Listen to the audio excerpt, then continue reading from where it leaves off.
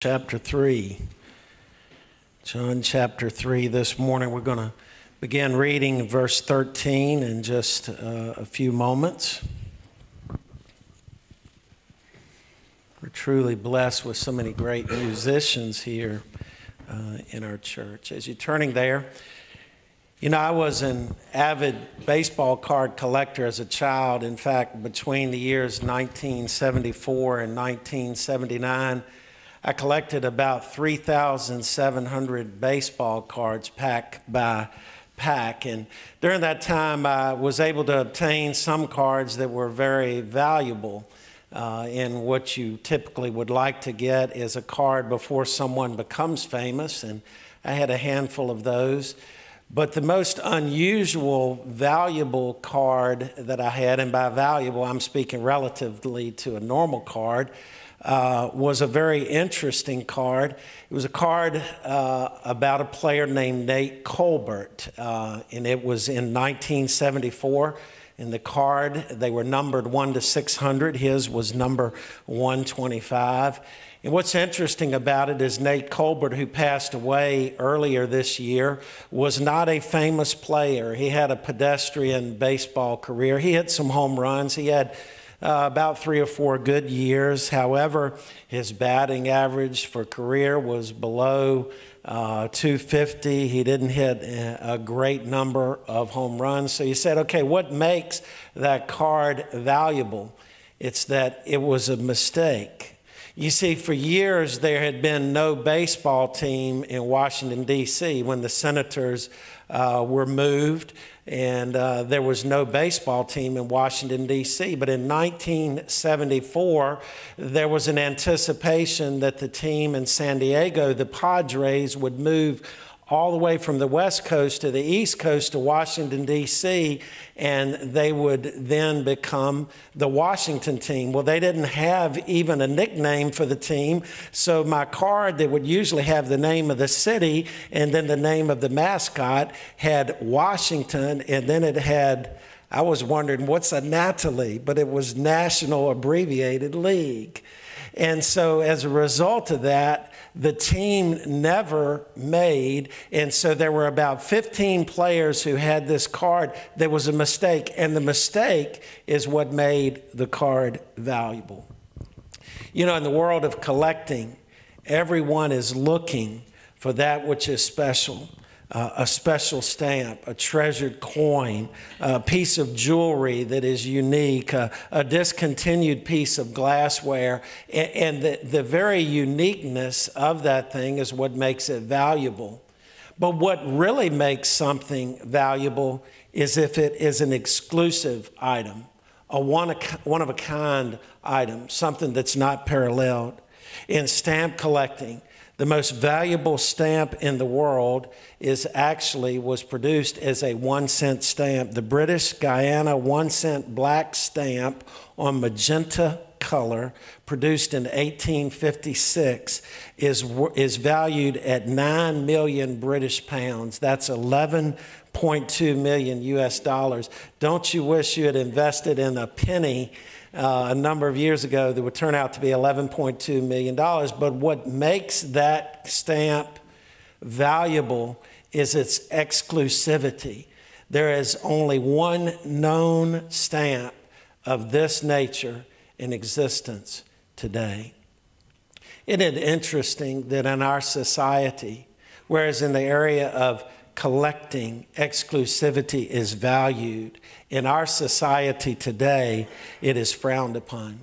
Popular culture is trying to remove any exclusivity, any absolute. For instance, you can be a universalist and say everybody's all right with God and everybody's the same, and you'll find a seat at the table in our culture today. You can be a pluralist, saying that every religion leads to the same end and everybody will applaud you. But if you begin to speak the truth that Jesus and Jesus alone is Lord and the only way to salvation, well, you know where society would take you today. But the fact of the matter is that's the truth.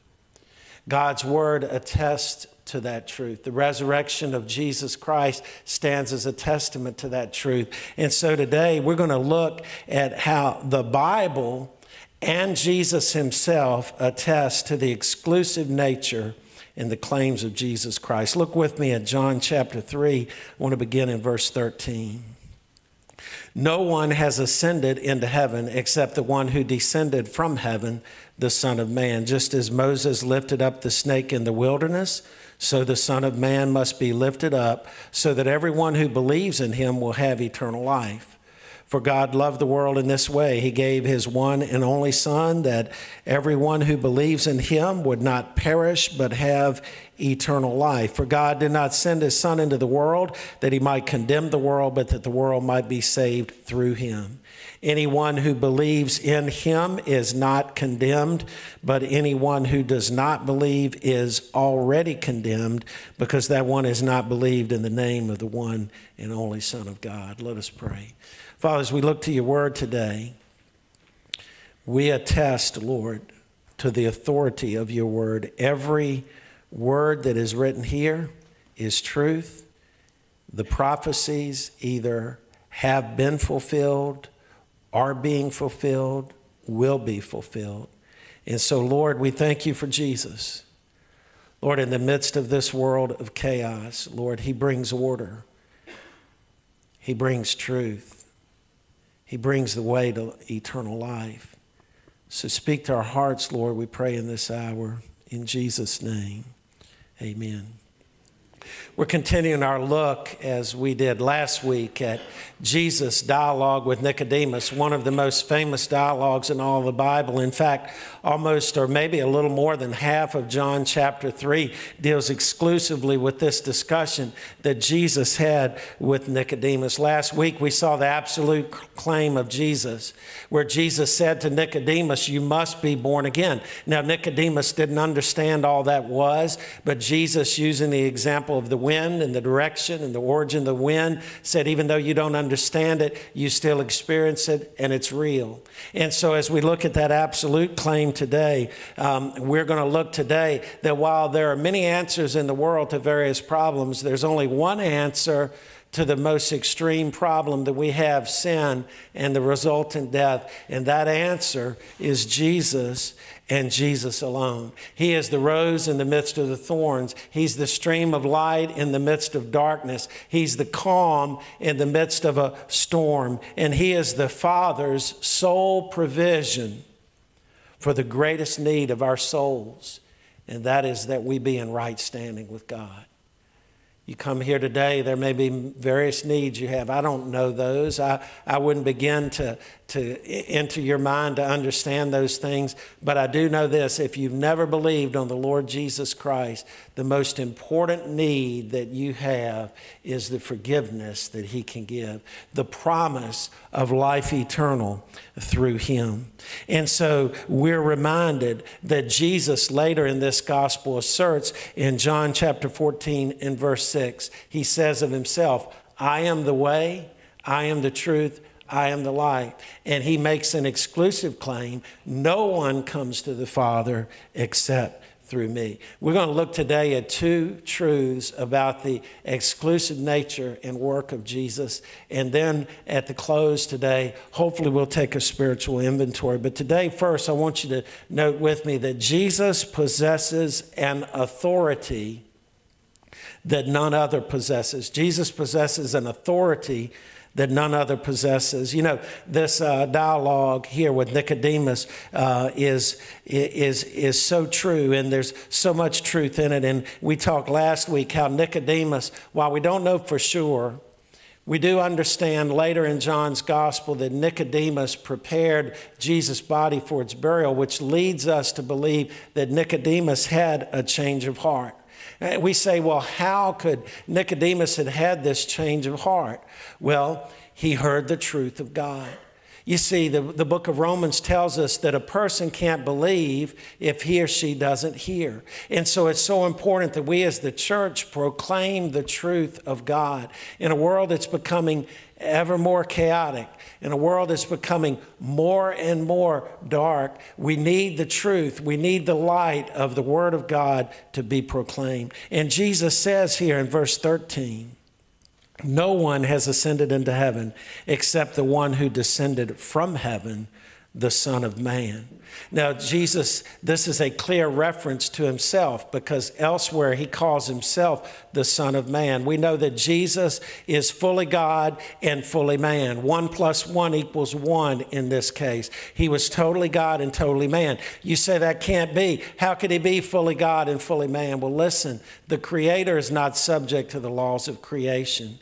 We as created beings, we can't be two distinct beings in one, but God as Creator can be whatever he determines. And so we must understand that Jesus here is affirming his humanity. You say, why is his humanity important to me? It's important to you and me because he had to become flesh, that he might die to pay the price of our sin. He might die in the flesh that we might be saved. So Jesus here, what he's doing in verse 13, he's attesting to his authority. He is making it understood that among all human beings, his authority is unmatched. There's not a human being that can match the authority of God in the flesh. Now, we know that Elijah ascended to heaven. We know that Enoch lived and was not, and we assume that he too was taken up into heaven. Yet as we look at verse 13, Jesus is the only one who ascended into heaven who came down with a message. And last week we saw in the Sunday school message, for those who were involved in Sunday school, when Miriam and Aaron opposed Moses, and remember God's response to them, he said, when I speak to prophets, I may provide a vision, I may provide a dream, but when I speak to Moses, I speak directly. But I appeal to you today, even better, in Jesus, he came directly. God in the flesh. He's even greater. There's no intermediary needed. He himself is God. There was no need of transfer of authority or the communication of authority. His very word communicates authority. And the people in the Bible understood it. When Jesus was a child, you remember the account in Luke, his parents left him in Jerusalem, and they wondered where he was. One parent thought they had him, and the other thought they had him. And I can tell you this, it's always the dad's fault, all right? It's always the dad's fault. And I say that from personal experience. And I hear some amens probably quietly from people where maybe I left their child somewhere one time and forgot. But they left Jesus, all right? And where did they find him?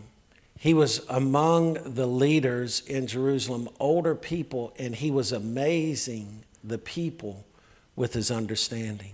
What about Nicodemus? Earlier in this chapter, when he comes to Jesus, he saw something that was different. And he said, we know that you're a teacher from God. We understand the authority that you have is unmatched. Listen. Jesus is more than a prophet. Jesus is more than just a good person and a rabbi. Jesus is God. And with him, he possesses an unmatched authority over men. In Acts chapter 14 in Lystra, Paul and Barnabas were doing some great works, and the people began to worship them, and they were upset, Paul and Barnabas, and they said, stop, we're men just as you are. In the last book of the Bible, in the very last chapter, John was preparing to pay homage, to bend the knee before an angel, and the angel said, don't do that. I'm a servant even as you are. But Jesus never refused worship. Mary Magdalene worshiped him. The disciples were saying it was wasteful. Jesus said, let her do it. And the point is this, Jesus is fully God. And as God, he stands alone as authority. No human, no prophet, no false god, no person possesses the authority that Jesus possesses. So we take his word as truth, and it is, and among them we see what he says of himself. And that's leading to where we're going secondly today. What Jesus expresses of himself.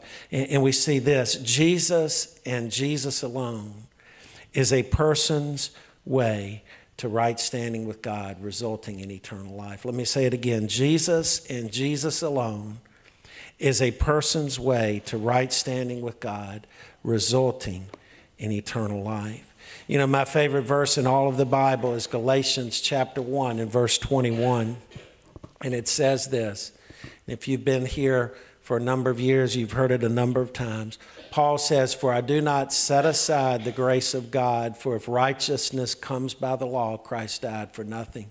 You know what that says, translated to us? If I could get to heaven by being good, why would God have sent Jesus to die? Think about that. Have you ever thought about that?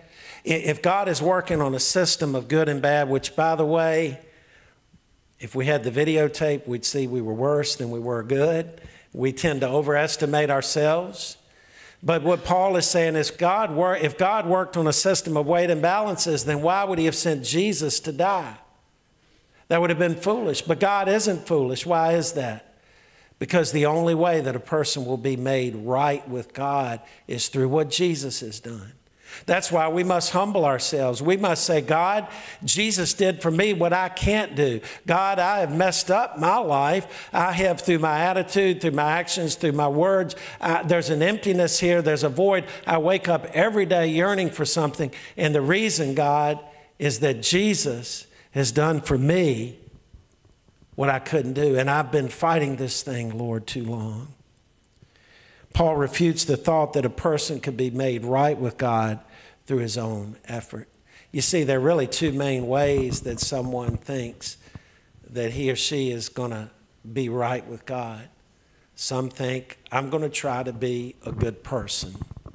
They try to be a good person. Maybe they help people.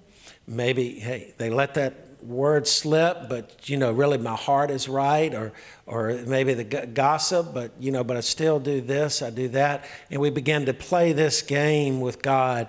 God, I'm better than the person sitting across from me. I'm not as good as that person, but I know that person's right with you, so I must be okay. The problem is God doesn't compare us with each other. God compares us to himself. And he says in the scripture, be holy as I'm holy. And we're not holy and God is holy. But some people think that God works on this system of merit. But the problem is the right that I do here doesn't cover the wrong that I've done there. God doesn't work that way. That's not God's economy. But the other way and the right way is this: acceptance through faith in Jesus Christ. That Jesus Christ paid the price for me, and I humbly believe in him. I turn from life the way I know it, and I trust in Jesus Christ. You see, at the very beginning in Genesis chapter 3, God made very clear the first way wouldn't work. When man was banished from the garden, you remember God sent the cherubim with the flaming sword to guard the tree of life as a picture of the fact that man could not reach up by his own and partake from the tree of life. That's saying that this idea that we can gain God's merit and favor by what we do, by trying to be good, we can't do it in our own strength. It is God reaching down to us, and that's what God did through Jesus Christ. Listen to what it says in John 3:16. For God loved the world in this way. He gave his one and only Son, that whoever believes in him would not perish, would not suffer spiritual death, but would have eternal life. So Jesus said, I am the way, the truth, and the life. He's the only one from heaven, and he's the only one who can save, period. Look at verse 14. He goes back, Jesus does, into the Old Testament in Numbers chapter 21, and shares briefly a summary of that narrative found in Numbers 21. But he said, just as Moses lifted up the snake in the wilderness, so must the Son of Man be lifted up. You say, well, what was happening back when Moses lifted up the snake? Well, the people were embittered. They were complaining. They were moaning. They were sinful people, impatient, and God's patience with them wore thin. And so he sent among them poisonous snakes that bit the people. Some of the people died, but others lived. And they were coming to Moses saying, what must we do? God told Moses, make an image of a snake, lift it up, and if they'll look to it, they'll live. And those who looked to it, they did live. God prescribed for that temporal moment a remedy to the people's sin. This Old Testament event is similar to what Jesus did in a far greater way. We see in both the serpent that was lifted up in Jesus that God provides what man needs. Man was in need back in Numbers 21. They had no answer. God provided the answer. In the Old Testament, in Numbers 21, Moses' object was lifted on a pole. We know that Jesus was lifted up on a cross. We know in Moses' day, looking at the object in faith gave healing. And the scripture tells us in John 3:16 that if we would believe, if we would look to him, Jesus, in faith, we would have salvation. And in each case, sin was atoned for. The sin of the people in Numbers 21 was covered by that look toward what was lifted up. And our sin is covered always through Jesus. But there are some distinct differences. Jesus' provision covers all sins of all time. Forever. Amen. Always. The snake didn't. Jesus' provision gives spiritual healing. They received physical healing in Numbers 21. Hey, I don't know what your health situation is today, but I can tell you on the authority of God's word, even more than physical healing, you need spiritual healing. Because spiritual healing is the healing that gives what we see, the third difference. Jesus' provision is eternal. Eternal for all time. Before we close, I want to look at this greater deliverance from the power of sin and death. But I want to look real quickly at 2 points. The universal invitation. The universal invitation. I love the words that are used here, the pronouns that are used. As we look in verse 15, so that everyone. Verse 16, for God so loved the world, all of the people. All right. Verse 16 says that everyone, or your translation may say whosoever believes. Verse 18, anyone who believes. In Malachi, the word is told, God is no respecter of persons. That means he doesn't play favorites. It goes to everyone. You know, these past few weeks, our mailbox has been flooded with extra mail. And it's been the postcards that we sent out for our outdoor service back 2 or 3 weeks ago. We did mass mailings, and we found out there are a lot of people who don't live there or who moved, and they have returned to sender. We probably received 40 or 50 of those back. The Lord knows our hearts. We tried as hard as we could, but they weren't there. Do you realize that God's invitation goes to everyone? Everyone. He doesn't miss anyone. And it's saying, whoever. I don't care if you've served 20 years in a penitentiary. I don't care if you've taken someone's life. I don't care if you've done things that you're too ashamed to speak of. God's word says anyone. Anyone. If you would believe, you would be saved. And think of it this way. The harder the person is, the farther they've walked from God, the more glory God gets when they're right with him. Jesus said, only the sick need a doctor.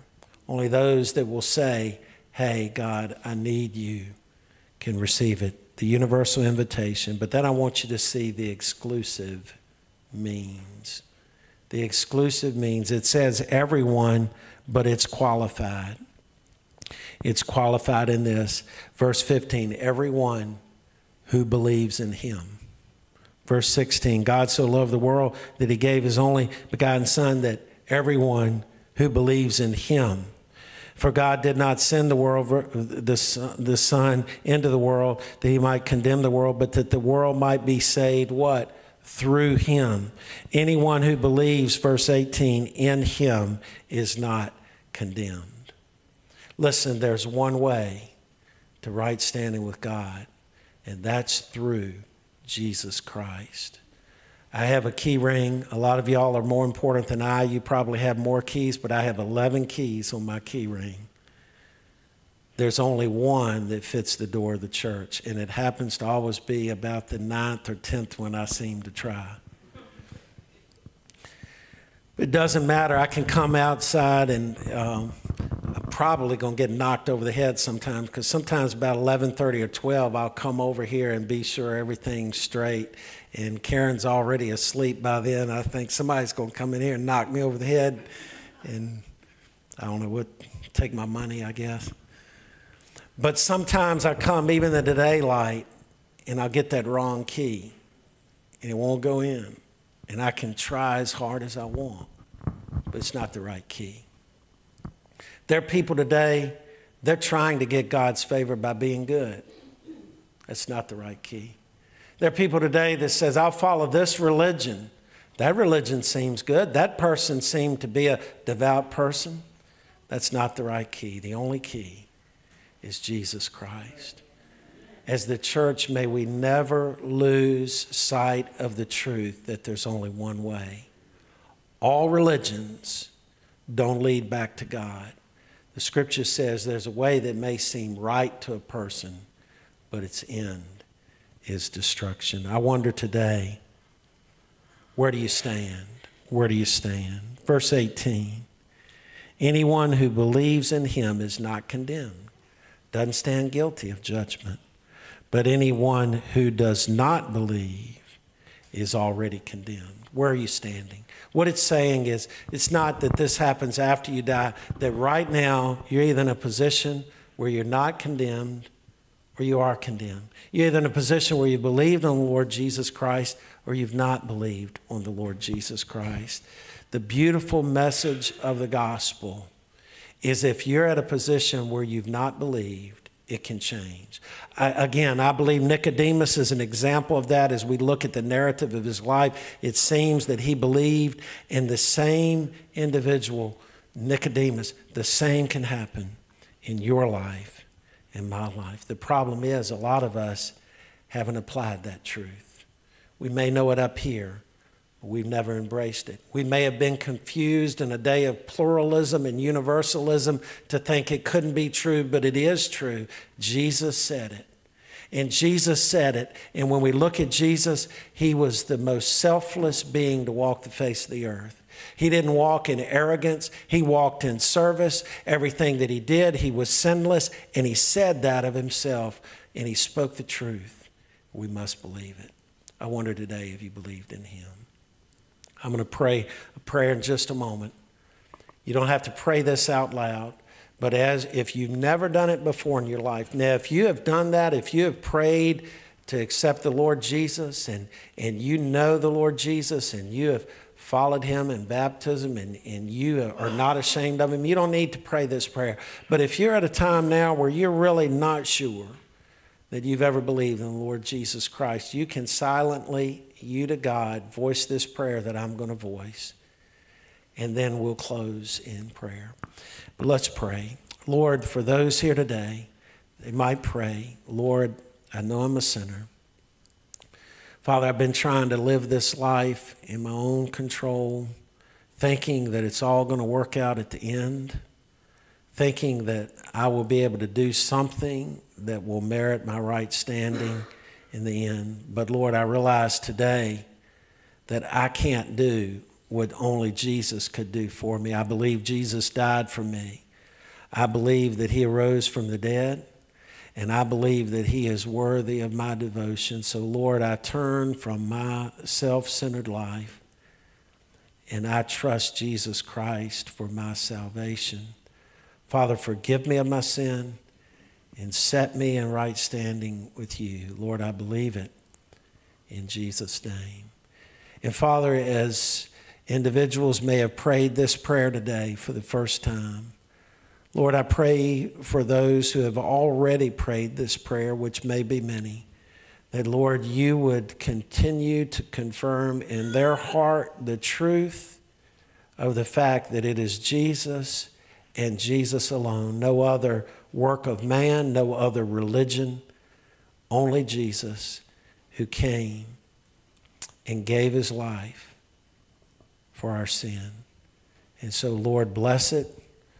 Bless the decisions that are made today. Continue, Lord, to speak truth through your word to us, and we pray it in Jesus' name. Amen. We want to give you an opportunity, if you've never made a decision for Christ publicly, to do that today. We're going to sing an appropriate hymn, Have Thine Own Way.